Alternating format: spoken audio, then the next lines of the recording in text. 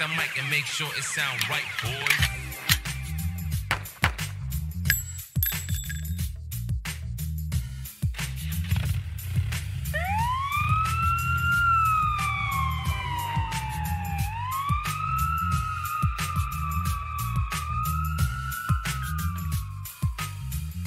Well, welcome to episode 227. Today's title is Sheriff versus Lawyer or Liberal versus Leftist. Now, we've deviated from the regular schedule program, and we brought this episode to Radar Cop Podcast today because of its importance. It is a developing story in Los Angeles, and it really is the battleground of today's political cycle in America. It's what I have always been saying since the beginning of a lot of this turmoil as the communists started shoving their way into the White House. And I've always said that the liberals, at one point or another, would start standing up to the bully in the room, which are the leftists. Now, for those that are listening and don't know the difference between a liberal and a leftist, they are profound differences. The liberals believe in equal justice. The liberals believe in saving the tsetse fly. But the liberals also believe in a capital system that produces money. And that money, of course, should be given to the needy. Leftists believe in controlling the means of production, anything that the government can get its hands on, including its people.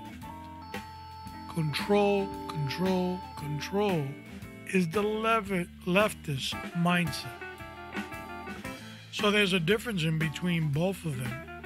And we are seeing within Los Angeles, specifically the Los Angeles Sheriff's Department versus the LA District Attorney. And it is the battle between liberal and leftist. And we're going to cover it today. So how do you get in contact with us? Real easy, radarcop.com. You can hear all our podcasts from 1 to 227, radarcopnation.com, our official website. You can get more information about us and upcoming shows.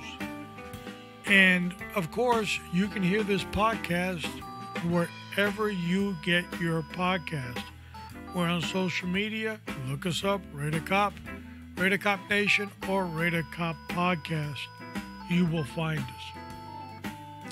And lastly, of course, we are upgrading our website.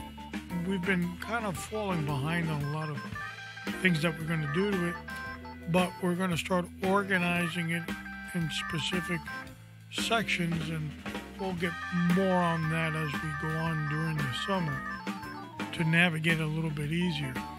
As well as social media is going to be some hiccups there that we are going to remove ourselves from because a lot of the new social media just isn't cutting the mustard. But we haven't made those decisions just yet, but we will. Now, you know the lineup. We're going to do Living in the Bolshevik States of Woke. Today, we also have 4 stories instead of 3. And that's followed up by the Joke of the Week, the Word of the Week, and then we get into episode 227, Sheriff versus Lawyer or Liberal versus Leftist on today's show. Now, it's time for our commie friends. The Soviet Union will be pleased to offer amnesty to your wayward vassal. The Soviet Union? I thought you guys broke up. Yes, that's what we wanted you to think.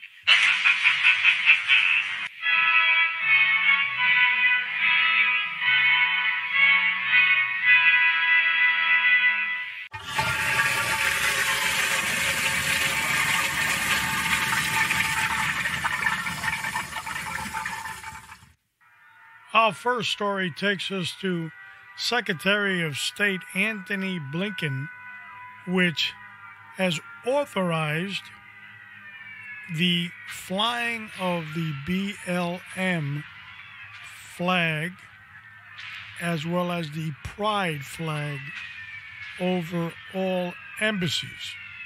Now you may say, well, that's old news, and partly it is, but now there's a Republican that has placed on the agenda a bill to only fly the American flag at every embassy. So all of a sudden the Secretary of State has turned around and said, well, I'm authorizing it. So we got a little tit for tat going on over there, as again, America is the laughing stock of the world. Our second story, Camilla, as you know, she hasn't gone down to the border yet. She's been walking around with egg horn on her face that whole incident. And now she's going to make up for it. Of course, on Sunday, she walked in the Pride Parade. She got points for that. She's going to get some more points because she invited 24 women senators to her house for dinner. 16 Democrats and 8 Republicans. That's it. She's off the hook again. Boy, Camilla, she's good. And our third story takes us to Dems learn hard truth about Capitol breach. This one I want to take the liberty on reading to you the article. And it is an article of January, June 15th, so it is relatively fresh.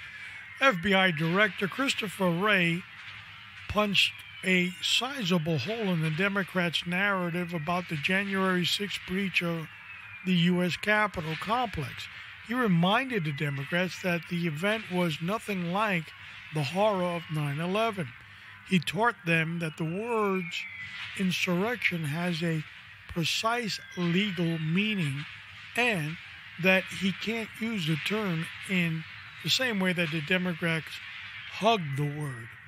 He also noted that there were 3 groups at the Capitol that day, and not all of them were committing violent crimes.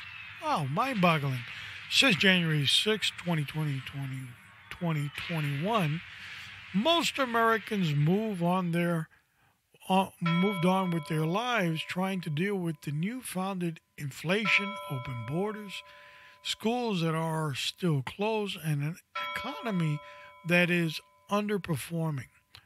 Rioting in Portland on a nightly basis and the desires to move past the pandemic and return to normalcy.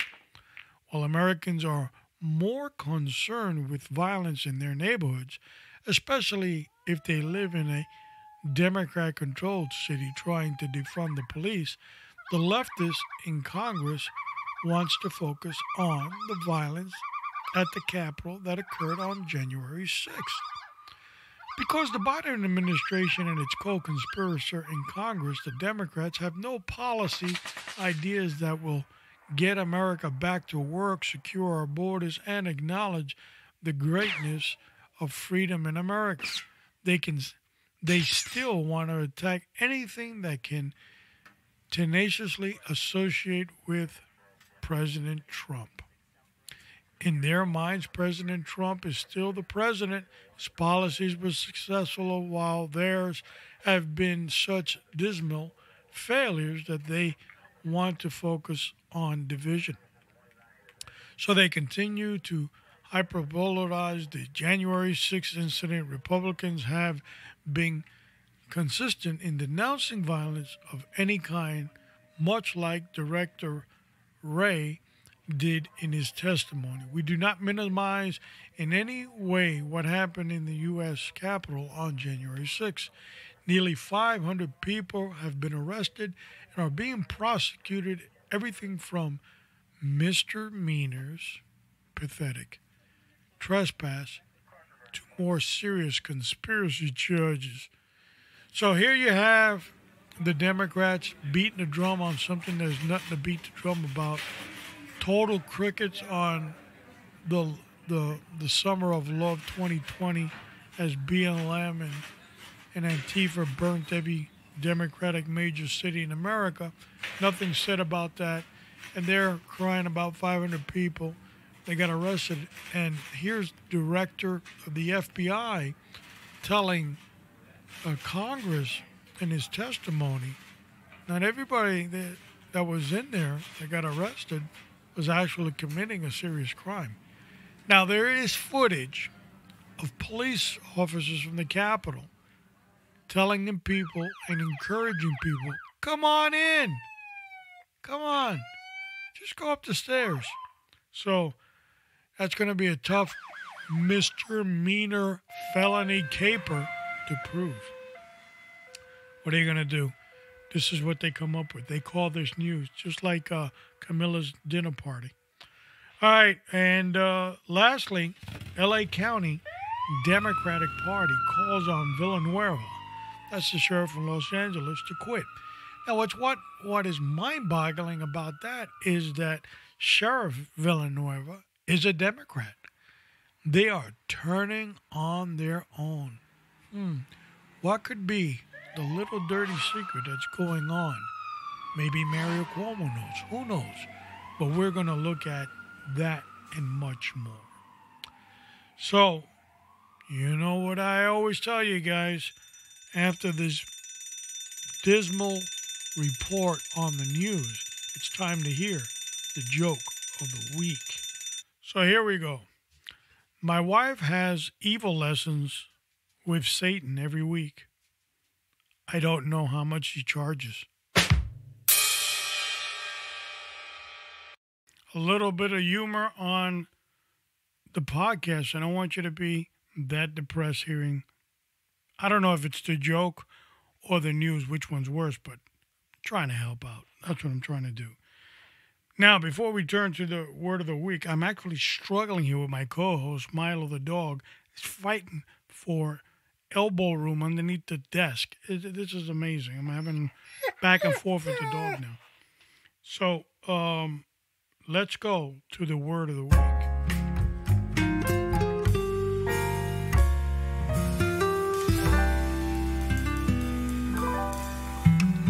From the book of Joshua, chapter 1, verse 8, and it says, "This book of the law shall not depart from your mouth, but you shall meditate in it day and night, that you may observe to do according to all that is written in it, for then you will make your way prosperous, and then you will have good success." As always, you can hear more on AWOL Monday. We have these programs on AWOL Monday, maybe 2-3 times a month on a Sunday. And you can listen to things like what I just read. I'll explain it more in depth. Less than 30 minutes of your time for your spiritual growth.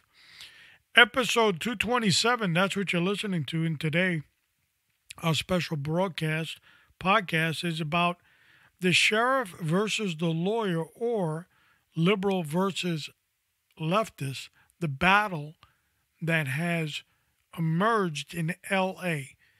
It is a mini battle, basically facing the nation. What happens here may happen to the nation.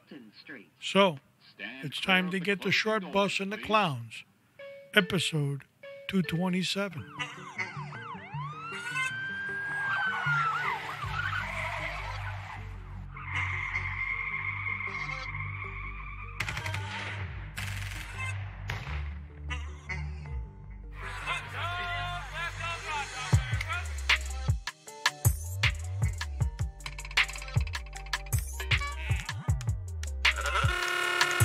Ladies and gentlemen, boys and girls, children of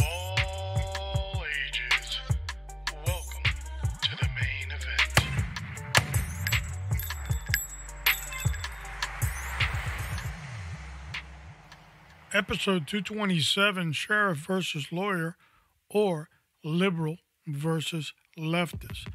It is very interesting what has happened in Los Angeles County, where the district attorney has gone completely commie, and the liberal sheriff of Los Angeles has stood his ground, and is fighting back. So, who are the opponents? Well, in our right corner, standing at 58 years of age, Sheriff Alex Villanueva is described as being born in Chicago, Illinois. He is serving currently as the 33rd Sheriff of the County of Los Angeles, California. And he is also a Democrat. When he ran on a progressive type of ticket. We could talk a little bit more about him in his early life. Villanueva, again, born 1963 in Chicago to a Puerto Rican father and a Polish-American mother. He moved to Rochester, New York at an early age, where Villanueva was, when he was 9 years old, his family moved to Puerto Rico. And there, he had to basically start learning school now in Spanish. It goes on to say that he learned to walk to school, read books, and by the side of the roads next to the sugar cane fields. He earned a associate's degree in liberal arts from San Bernardino Valley College in 1986 and a bachelor's of liberal studies from the University of the State of New York. So, as you can see, and then when I finished, and a master's in public administration from California State University, and a doctorate of public administration from ULV. So, as you can see, Sheriff Villanueva is very astute and educated. He started his career, he served in the military for 10 years in the United States Air Force and the California Air National Guard from 83 to 85. Then he goes on to serve in the California Army National Guard as well, 85 to 92. And he served in the 2nd Battalion, 144th Field Artillery Regiment, 40th Infantry Division. After that, in 1986, he joined the Los Angeles County Sheriff's Office and graduated for the Sheriff's Academy Class 232 and was assigned to the Inmate Reception Center and part of the Los Angeles County Sheriff's Office in the jail system in 1988. He was vital in an initiative to drive out smoking in jails, or ban of smoking in the Los Angeles County jail system. Now, I remember this specifically back in 1989 at the jail system in Miami. They were removing cigarette smoking from that jail, and the pilot was from Los Angeles County. So very interesting that Sheriff Villanueva was very instrumental in getting that program done in Los Angeles, which it took off all over the country right after that. So kudos to him for that, because he saved a lot of people from secondhand smoking. So that was very good. And he ran for sheriff in this last election, and of course he won against the incumbent, and that also gave him some records there that no sheriff had lost. A sitting sheriff has never lost in 100 and something years, so kudos for that one as well. And he's the first Democrat in over 100 years in Los Angeles County as well. They've always had for over 100 years a Republican sheriff. So when Sheriff Alex Villanueva hit the circuit in Los Angeles, I reserved my comment. I did mention him in several podcasts about him taking over, about him having a progressive platform, and I said I would fall short of calling him a political hack, mostly because I did not know who he was. But I also made the statement, we need to keep an eye on him. Well, I have, and I'm glad I reserved my comments because Sheriff Villanueva is turning into quite the hero. Now, let's look at our left corner. In our left corner, standing at a measly, whatever he's standing, we've got George Garcon, and born March 12, 1954, an American attorney who is a district attorney of Los Angeles. Now, I'm going to read his bio, and I was a little surprised by it. One, place of birth surprised me, and his prior profession before becoming district attorney surprised me as well, considering his current platform. It doesn't make any sense. Garcon previously served as the district attorney of San Francisco from 2011 to 2019 and assistant chief of police for the Los Angeles Police Department and chief of police in Mesa, Arizona and San Francisco. Garcon was born in Havana, Cuba. So none of this is making any sense. His family immigrated from Cuba in 1967, and they settled in California. Not the norm for a lot of Cubans. So that's a little strange. Young George would join the United States Army at the tender age of 18 and become a sergeant during that career, earning a bachelor's of arts in history from California State, Long Beach. And then he would go on to join the Los Angeles Police Department as a patrol officer. He only stayed a short time. He would leave, he'd go to private business, and I guess he got tired of that and eventually ends up back in the Los Angeles Police Department. He would attain the rank of assistant police chief in Los Angeles PD under Chief William Bratton. In 2006, Garcon was appointed chief of police of Mesa, Arizona Police Department.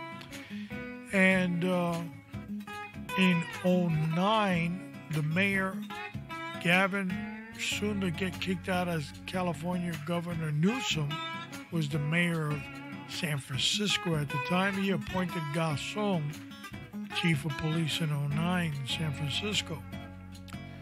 And it goes on, and in 2011, after Kamala Harris was elected California Attorney General, Newsom appointed Garcon to be the San Francisco District Attorney in 2019. So a lot of these things just don't make any sense. And here's a guy that's almost turned complete commie.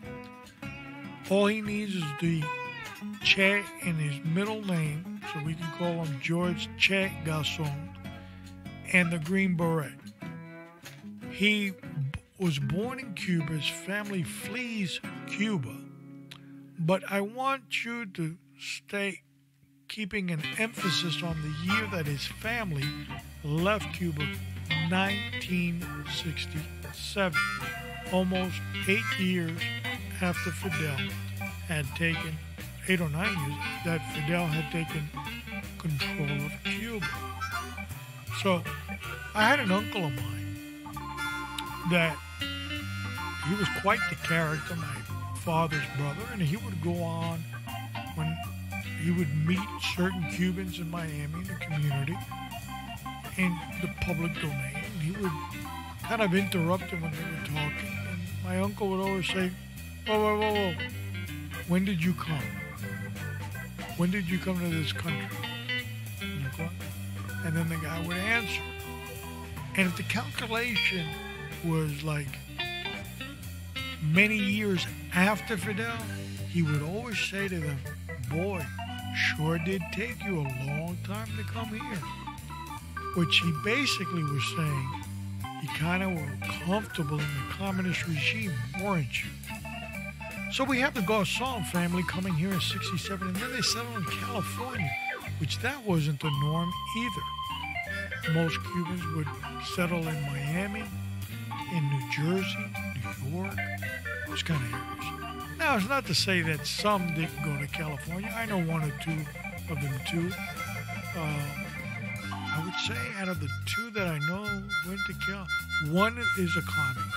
So, okay, two communists and one that's a possible. So, obviously, their families flocked to California for the land of opportunity, but wasn't the real norm.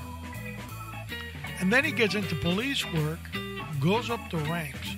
Now, one of the things that he was doing in police work for Los Angeles specifically, he had a time in his career that he was in charge of he was the training commander in the year 2000, and he was regarded by the Justice Department as being an innovator in changing the fundamental way LAPD was getting taught civil rights in the department.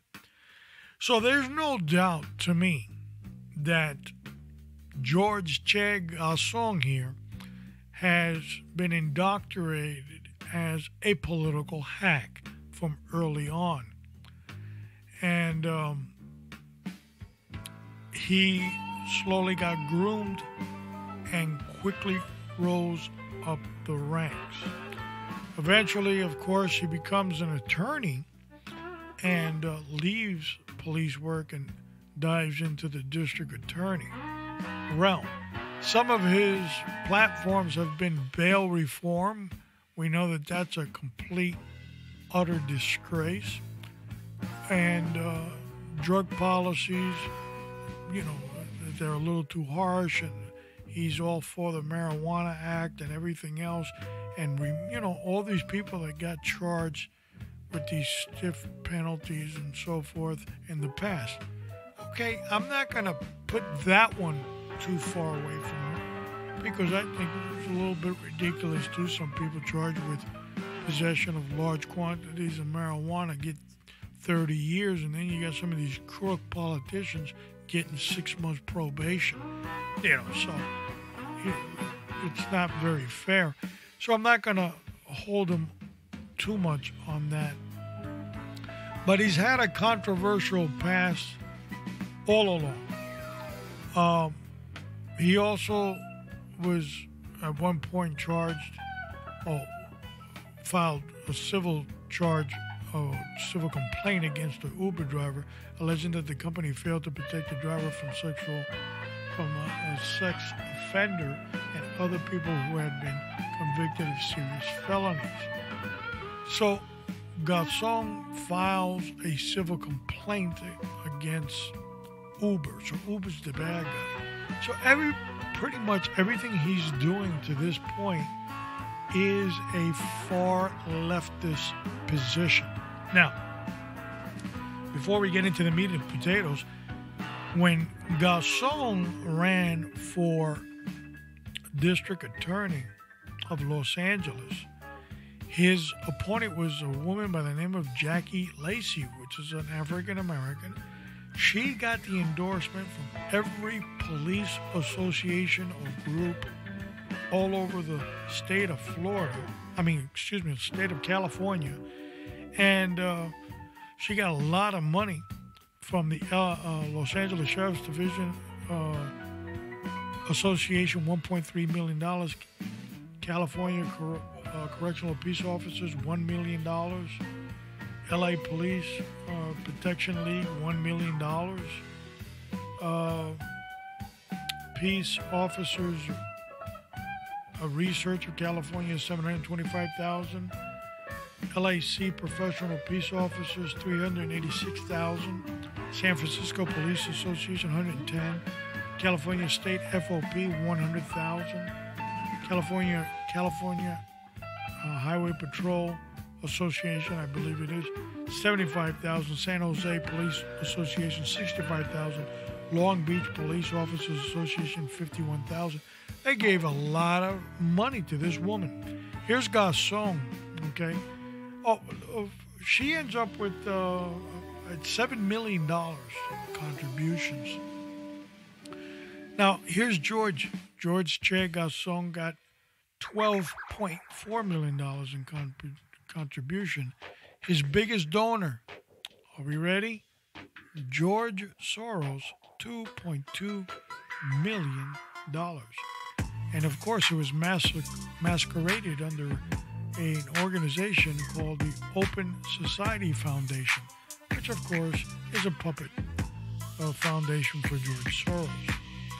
Another contributor was Netflix, the CEO, Red Hastings, $500,000. And we know that Mr. Hastings has hired the Obamas over at Netflix. They're doing wonderful stuff over there. What is it, kiddie porn or whatever they're doing at Netflix with the little cheerleaders and they get rid of it and all that. Great job they're doing over there. So there is no doubt that George Che Garcon is a political hack in training since early on.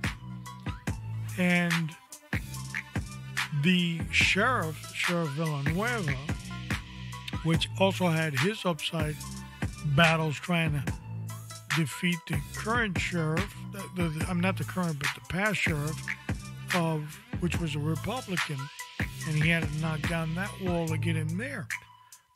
But he is a liberal, stood on a liberal platform, a progressive platform, and as we said, he got in.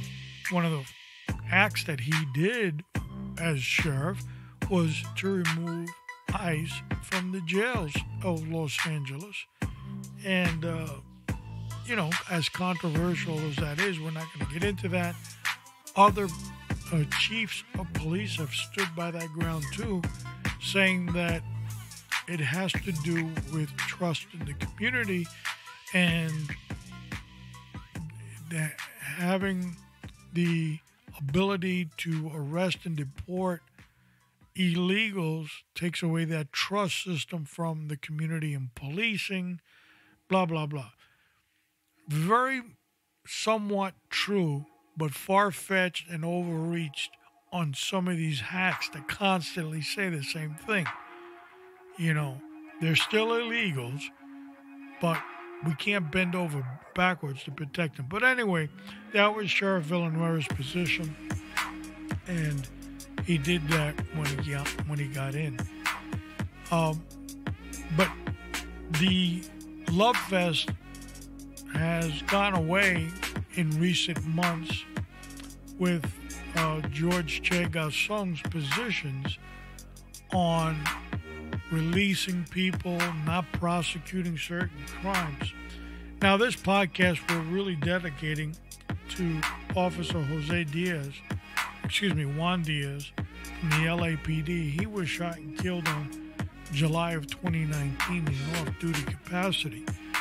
But what's astonishing about him, and I told you that Garcon was a former LAPD officer of many years, he chose to not give the person arrested the death penalty.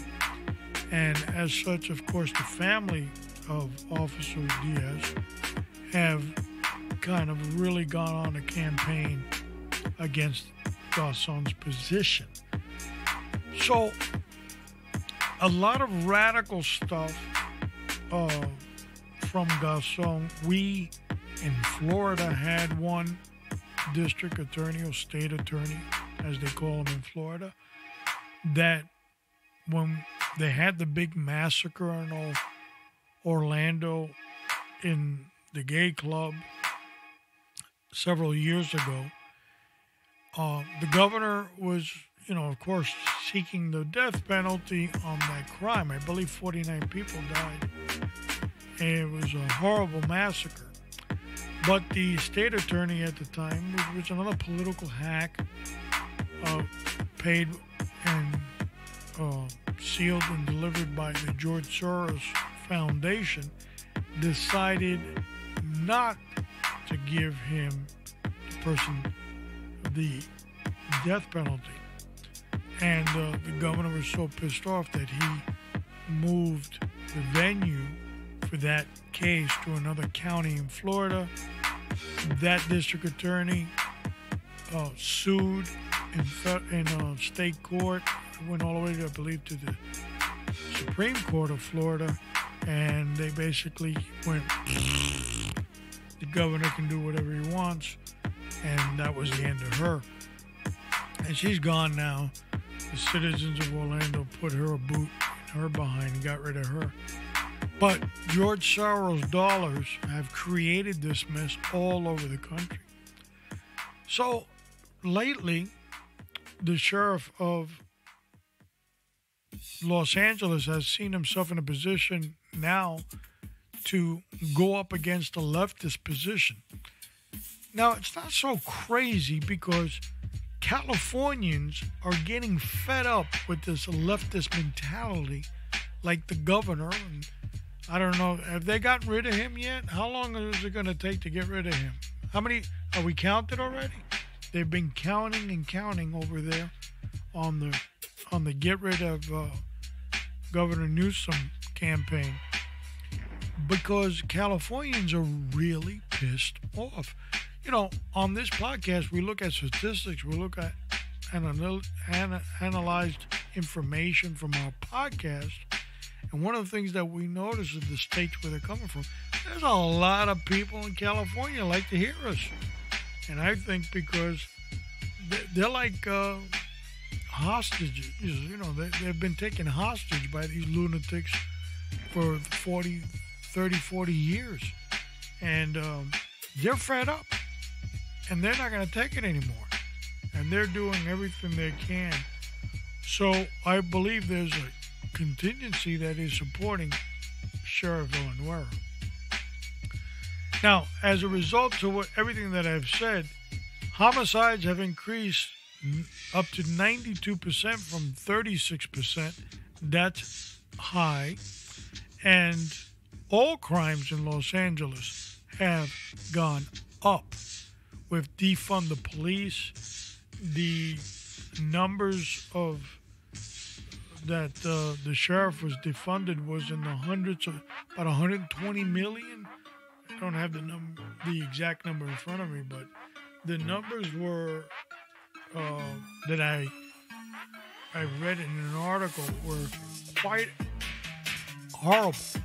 So I believe that Sheriff Villanueva, his first year in, they knocked off, not his first year, excuse me, in 2020, they knocked off about 128 million, I believe it was. And this year, they're up there in the 100 million percentile as well. Los Angeles Sheriff's Department, which has 18,000 employees, is nothing to sneeze at.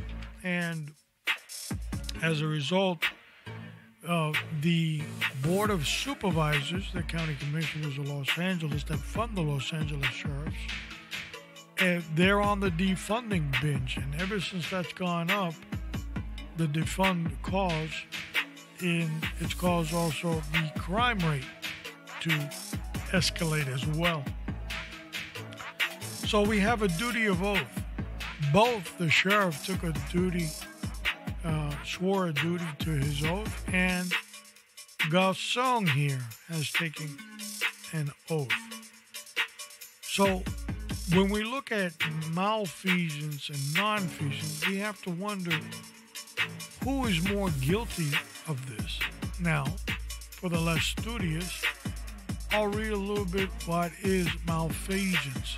which is the wrongful, it is a wrongful or criminal act perpetrated by a public official or other person of authority. An act of malfeasance is done intentionally, disregarding the fact that the action is morally or legally wrong and will cause someone harm. Now, some of this nonsense of just releasing people from custody is one of those things that you have to wonder. Rioters that actually did physical violence having their charges completely dropped. Is that regarded as malfeasance? People did get hurt and they got no justice. Nonfeasance is the failure to do something that one is legally responsible to do. Nonfeasance is an intentional failure to live up to one's legal or moral duty in a given situation, a refusal to fulfill one's obligations. So, God's song is not really meeting the expectation of district attorney in prosecuting the criminals. He's openly said he's not going to prosecute certain laws, and he's stated them. Of course, most of them misdemeanors. But who gave God's song the right to do that? Obviously, he was elected, but the laws are the law of the state of California, the law of the land. But he's decided not to enforce it. So malfeasance and nonfeasance, if we look at both our competitors here, Sheriff Alex Villanueva versus George Che Garcon, I think that George here fits the bill on both and not Villanueva. Now, let's be a little bit fair on the sheriff. There is a big leftist conspiracy that there's gangs in the Los Angeles Sheriff's Department and that the sheriff is covering it up. Well, look, that's also on the same playing field as UFOs. You know that? They're real. The government's going to announce something. You never know. Green men with antennas. It's incredible. So, God's song wins the malfeasance, nonfeasance round. Accountability, both of them have the accountability to the public of Los Angeles County. God's song has probably depressed the majority of Los Angeles residents with his constant whining and refusing to put bad people behind bars. Sheriff Villanueva recently has taken a position to start going out on the beach and on Venice Beach and caring for the homeless, which are in huge numbers nowadays. And as a result of that incident that's going on, that's our second show that we've got coming up in about 3 days. That show, we're going to discuss as well the issue that's going on in California and Venice Beach. You know, the homeless issue has always been a problem in like LA in Skid Row. But how did it get to the beach? And how did it get so far out of hand where it's affecting businesses, people, safety? You know, it's just horrendous what's happening. And because of the lack of the city of Los Angeles to act or do anything, the sheriff is standing up now and fighting that and combating that. He's got a bunch of deputies out there, and they're networking and dealing with the homeless, getting them shelter and so forth. But again, the public officials that are responsible for that, they've gone into their malfeasance and nonfeasance. They're not doing anything. And the sheriff is on record saying, since they refuse to do anything, it falls on me legally to do something about it, because he is a constitutional officer of the state of California for the section of Los Angeles. Skin in the game. Who has skin in the game? Well, the sheriff has a lot of skin in the game, because he can't continue arresting people, sending them over to Garson's shop, and he opens up the door and lets them out the back door. That's not very productive. So the sheriff has a lot of skin in the game. He's also being attacked by his own party. He's a Democrat. And as I read in the article earlier on the podcast, they want him out. Gone. Fuera. So that is alarming. Garcon, his only skin in the game is the $2.2 million that George Soros gave him. That investment. But the investment to the community, when I read to you all the police endorsements that his competitor in the last election, Jackie Lacey, she had every police organization back her. And this guy's the former cop. Nobody backed him. So there's nobody in Los Angeles or California policing that doesn't know this guy is a hack, a political hack. Been in uniform. There's a bunch of them out there. There's a bunch of them out there, folks. Don't worry, we're getting closer to their names. We'll start taking some masks off from people soon enough. But the sheriff is standing up for the victims of Los Angeles. Recently, George Che Garcon has announced that the district attorney's office would not represent victims in parole hearings. Now, traditionally, the district attorney would represent the victims of crimes in parole hearings, as these guys were in prison and they were going up for parole. The district attorney would argue vehemently not to release these people. Well, Garcon says we're not doing that anymore. But Sheriff Villanueva has stood up and said, I'm sending Los Angeles Sheriff's Department lawyers to represent the victims. You gotta hand it to them. You gotta hand it to them. So I'm glad I reserved my comments. 3 strikes and you're still in the game with George. Even the 3 strikes law in California, you know, if you got 2 felonies, capital felonies, and you do something wrong, number 3, you go away for life.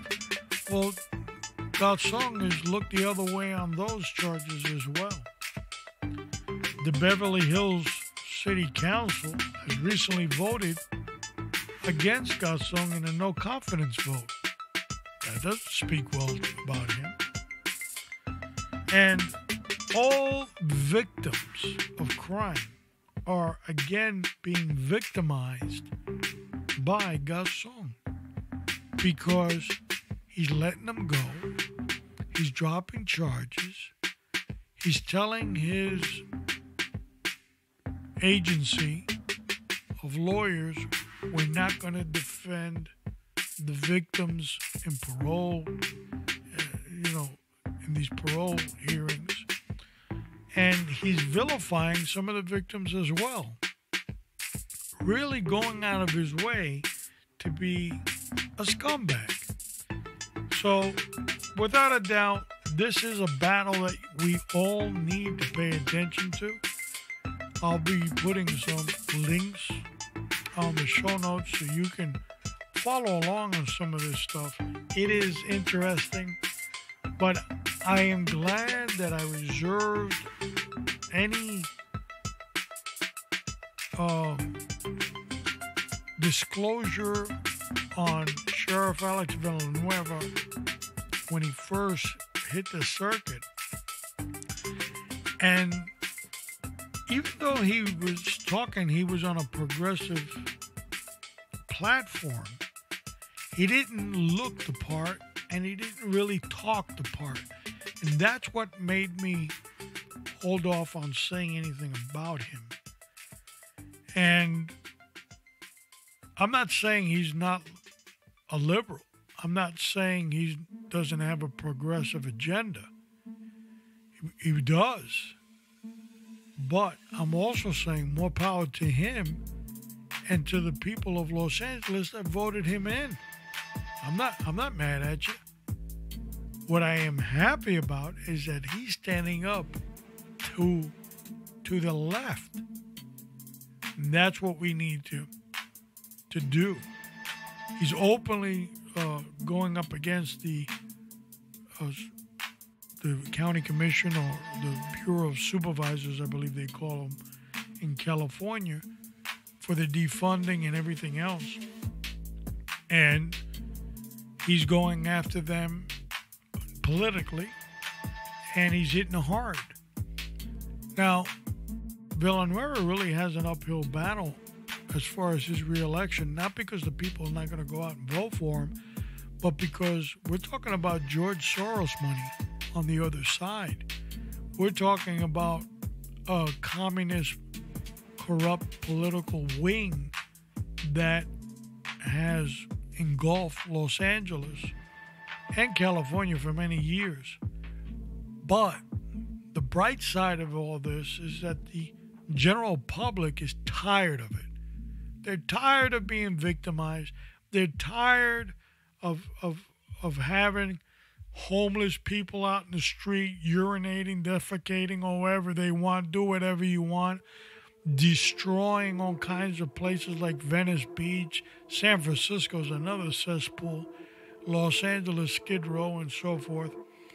And there's no quality of life. Everywhere these Democrats fly their flag, in every city and state in America, it's a freaking cesspool. And for you to stand there or sit there and justify the goodness of the Democratic Party, you're a bigger buffoon than the buffoon that's killing the city and the states. Come on. You know how many innocent people are being hurt because these asses want nothing more than to fly red flags over capitals? This is how sick this whole thing has began. And we now look at Garcon, born in Cuba. Family leaves in 1967, which is a little slow. The paddling didn't happen very fast. Now, there is a lot of documentation with Fidel Castro that are a lot of people that were his supporters. He basically kicked them in the pants and threw them out of the country. The reason being, they were not 100% supporters. They also greased some palms on the other side, just in case. And those just in case people, Fidel got rid of them, because if you're disloyal once, you're disloyal again soon enough. So I'm not saying that's the case in the Garcon family, but sure does smell like it. Now, of course, the name Garcon has a French flair to it, and most likely his ancestors come from the poor South France, North Spain, and ended up in Cuba. So, not far-fetched, just learned it the other day from my uncle that my great-grandfather, when his mother was French, and she lived in the south of France and married my great-great-grandfather, which was a Spaniard, and then they went to Cuba. So it's not far-fetched. I can understand it. But it's time to stand up for what you believe in. If you have a position and it's a righteous position, law enforcement is being torn apart by these hacks, by these hack chiefs, hack district attorneys, hack commissioners, mayors, what have you. We need, as a society, to start standing up and fighting for our rights. Just not sit there and put up with the shenanigans and the bullshit and say, well, I'm just going to go low-key, fly under the radar because I don't want to start no trouble. No, it's time to start trouble. And peacefully, but it's time to start trouble. I'm not going to give any of them a free pass on anything. Period. If you don't like it, well, F you. So, that's the way it is. So, with that being said, up next, I'm going to read also our upcoming series. Of course, I switched things around to get this show out there. And so we got coming up June 20th, episode 228, the attack of Skid Row in California. It's going to be a good episode. It's going to talk about the homeless problem and how Skid Row has now infected the entire state of California. And we're going to talk a little bit about a Los Angeles police officer, which has had enough bullshit over there too. And he's speaking up for those homeless people and some of the shenanigans that are happening over there. June 23rd, episode 229, tactical shooting handgun with Kilo Sierra. June 27th, episode 230, the Green Light Program. I'm going to focus on something going on in Miami-Dade and specifically with Miami-Dade County. And is this a good thing or is this pandering? And we'll look at that. And of course, the last show of the month of June, June 30th, the Candy Store, part of the Wise Guy series in discussing the Lucchese crime family, which is going to be our crime family for the remainder of the year and part of next year.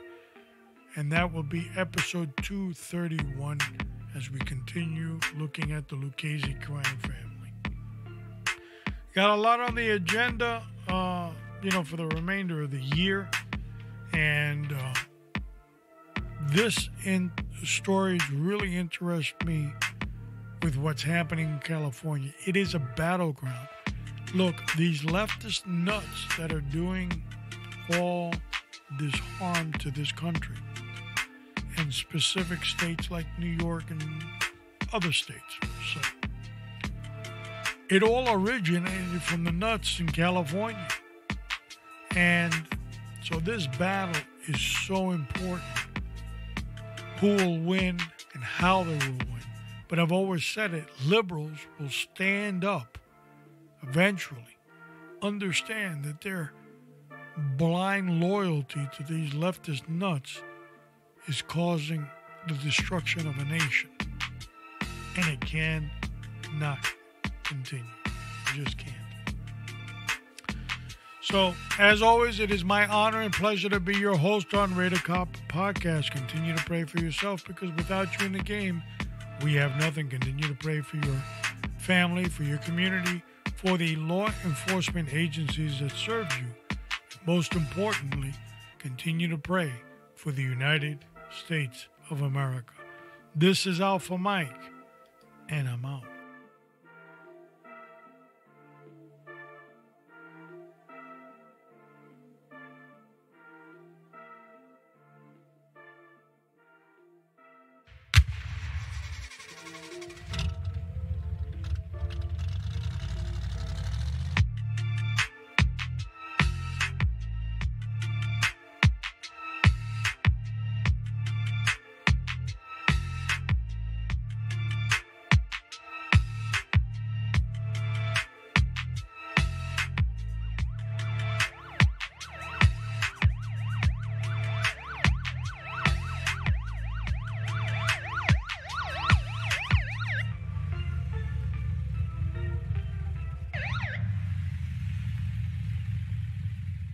Show me all right about the hack. 4323, just 1322.